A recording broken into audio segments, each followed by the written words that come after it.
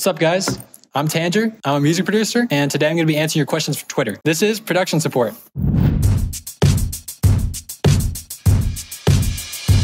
Tornado EF6 asks, what is your general basis on mixing and mastering? So what I do most of the time is I use Maximus for multiband compression. I put that in front of an OTT on like 20%. After that, I just have an EQ that's cutting out under 40 hertz and above 20K hertz because we can't really hear those frequencies. Run it into a limiter at the end. Cult from YouTube says, what obscure plugins do you recommend? I don't know if these plugins are actually considered obscure or not, but Deep Blue Glitch and Deep Blue Tape Stop are like super clutch plugins and they're super fun. Basically what Deep Blue Glitch does is you can make it have a different effect on every beat. You can do a ton of stuff in Glitch. If you're making like dubstep and stuff, it's really fun. Tape Stop is very useful. It's when you hear those songs go, it's like the record stopping. Deep Blue Tape Stop is usually how people get that effect. Ashley asks, how do you go about making a good sounding chord progression? When I was a beginner, what I did most of the time is just study other chord progressions from other songs that I liked. And learning to transcribe chord progressions is a skill in and of itself. It also helps you recognize the patterns in chords and what sounds good and what you like. You know what you can do? You can download MIDI files of songs you like and then just study the chords and how they're made in MIDI so you can see what you can do. Disco says, how the f does one make a speedcore kick? Speedcore kicks are typically just really short kicks with lots of distortion on them. Have a distortion on a kick, put an EQ next, and then put like a peak up, put another distortion after that. You want to move that EQ peak up and down to see sweet spots and how the distortion affects the peaks differently. It's a really cool thing you can do with distortion. Zol asks, how do you make those groovy chords on some of your songs? Personally, I really like the harmonic minor 5 chord. And that's basically just taking a normal minor 5 chord and making it major instead, raising the third. Let's say we start an A, and then we go down to an F, which is the 6th chord, and then we go to E, which is the 5 chord. That sounds normal on its own. What I do to make it more fancy is start at the A, and then you can go, instead of making this 5, a normal 5 chord, you can raise it a third. And it adds a lot more tension. Also, what you can do is just add more notes, whether that be in the chord or between chords, just more is usually better. Buddy2707 asks, what inspired Inu Tan? Honestly, it was a pickaroo. I just went on one of those websites where you like create a custom anime girl, and I just made one, and then it just stuck. Danflop asks, what inspired you to create Bike, and how do you feel about all the recognition that it got? So I originally made Bike for an Audio Combat, which is a music contest for Eliminate, which is a music producer. I did sample that Bike video. That was part of the contest. Everyone else had to sample a Bike video. I didn't actually win. Someone else won. And then eventually VoxyCat made the GD level and sent it to me. And it was small at first, and I thought it was really cool. And then about a month later, I've been seeing it everywhere, and it blows up. I'm really happy it blew up. I got a lot of new fans from that. I'm glad I got to introduce a bunch of people to my community. Carwy asks, how do you usually do your fast dubstep wub sounds for 200 step and J-core and whatnot? To get the wow wow sound, you just have to have a frequency going up and down. So you can use a notch filter. You can use a high pass with a notch. You can use a low pass. So something like this would work. That's like the very baseline, but you can go beyond that and add like distortion, multi-band compression. And if you want a really groovy bass line, you're going to want a lot of like short notes so that it's like very choppy, because more choppy is usually more groovy. Remy Kuka says, how would a total beginner start to get into music production?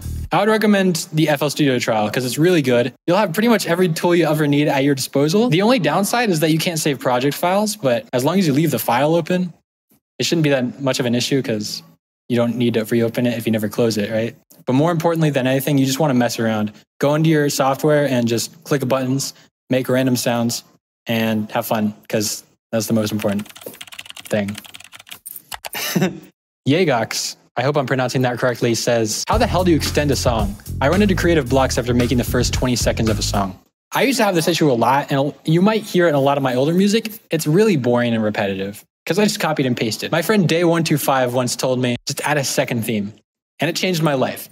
If you have one theme, one idea in a song, and you're trying to extend a song, that might be hard when you have one idea and then you add it to another idea. You can experiment with how these ideas mingle with each other throughout the song, whether that be just changing the chord progression up, adding a new instrument, and then usually at the end of the song, you have them both combined. It's like a nice resolution, I guess, to have them both there. I remember Skrillex said this one time, automate, automate, automate. 3 very important things. If you automate stuff and just make them change over time very slowly, it's a very good way to make a boring track more interesting. Exfician says, tips on how to have clean, loud, bright, and sometimes distorted/crunchy mixes. You need to really take care of your high end. It's tempting to just boost the highs on every single element in your track because it sounds good and it sounds clear. If you just low pass certain elements that don't really need that high sparkle, it'll really make the other elements shine through. As for the loud and distorted part, what I do is, this is probably not good, but I just clip it into a limiter on the master until it sounds distorted enough. Sidosis says, are you an automation sidechainer or a plugin sidechainer? For me, it depends. I use both sometimes. I use the Fruity Limiter sidechain when I have a track that's not 4 on the floor. 4 on the floor, for clarification, just means there's a kick on every quarter note and usually a hi-hat on the offbeat. This is found a lot in house music and hardcore stuff. With tracks that aren't 4 on the floor, it's just automated for you and you don't really need that consistency that you need in 4 on the floor genres.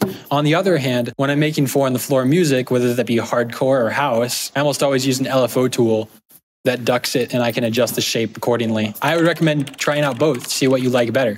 Yuval asks, what's one element of your music that you would say makes it your style? This is a bad habit of mine, but it really defines my style. I use this plugin called Span. It's just a visual plugin. It shows you the average frequency volume over time. I have a bad habit of just trying to make it very flat. Something about me just wants everything to be nice and even. Typically EDM has a lot of bass and a lot of high end. My EDM, I try to just make it flat. I hate dynamics. Thresh from Twitter asks, my tracks often sound empty or like there's a piece missing.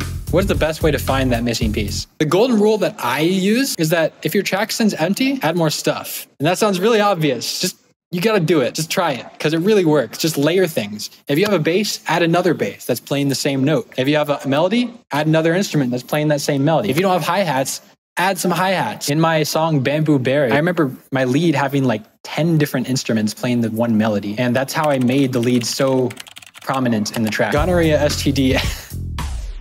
It's a good name. And they ask, how do chords work? And why are they difficult to understand? I'm not the greatest person to ask this question. In my opinion, chords are just a way to convey emotion, a way of building and releasing tension. They really help the track feel like it's going somewhere. Music theory helps a lot, and you should study it because it's fun, but also you don't need it. You can just reference other tracks' chord progressions and see what you make. This person asks, do you have any tips on making catchy melodies? Yes, I do. Put your track on loop and hum. If I have a certain hum that goes a certain way, I'll just like, oh, I gotta put that down on an instrument. And that usually is how I make my melodies. Viv asks, as a fellow FL user, do you have any shortcuts or anything that might make certain processes easier? Definitely. Make a template. 100% make an FL Studio template. Because as you can see, mine, first of all, it looks really cool. It's like all rainbow and gay and shit. But also, it's like so useful because I can just put a kick on channel 25 and it's automatically routed to the sidechain channel. And everything on the other channels is automatically on the sidechain. I don't need to waste any time. Making a template that fits your workflow is almost always going to benefit you time-wise. It also looks really cool. Ronan67 says, why did you choose a Tangerine as a mascot? So there's this Flash game made by Gaz Thomas called Tangerine Tycoon. And I played it in 4th grade. I was really good at that game, and it was really fun.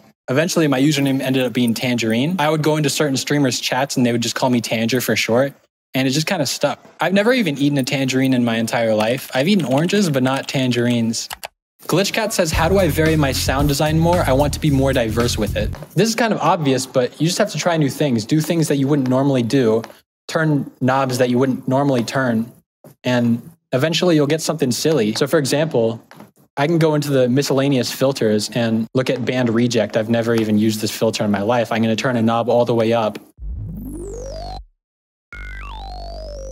See, that's already pretty cool. I don't know what you could use that for. Maybe like an acid bass kind of thing. If you want to change the result, you're going to have to change the process, no matter how uncomfortable that is for you. Amber asks, is your music will be in the GD music library? Hey, Rob Top, I'm down if you're down. So Kadu asks, favorite chord and favorite key to make music in. So my favorite chord is the minor 4 chord and the major key. You can start in C and then go up to the 4, which is F major, and then F minor. Sounds so good. It's very like nostalgic sounding. I don't have a specific favorite chord because chords aren't really anything on their own. It just depends on the context which they're used. As for my favorite key, B flat minor. I just think it sounds really bright and pretty. Cynthia asks, how do you layer interments? So I don't know if you guys know this, but an interment is when you place someone in their grave. So I guess if you wanted to layer interments, you'd need to place multiple people in the same grave. And I don't know how legal that is, so you'd probably need to do it at night when no one's around. I think they meant to say, how do you layer instruments? So if you think you want to layer one of your instruments, you have to ask yourself what it needs. A very low, mellow piano. And you want to layer it to make it a little brighter. You could make rain an instrument, like put it on a sampler and have the different pitches be the different keys. And then it just becomes a texture that's part of the piano. And I think that effect is really cool. That's all the questions we've got for today, but hope you learned something new. Join the Discord. Stream my latest album that's not out yet. It's called Prefer Not to Say, and it's out not very soon. It's going to be a while, but stream it when it does come out. Bye!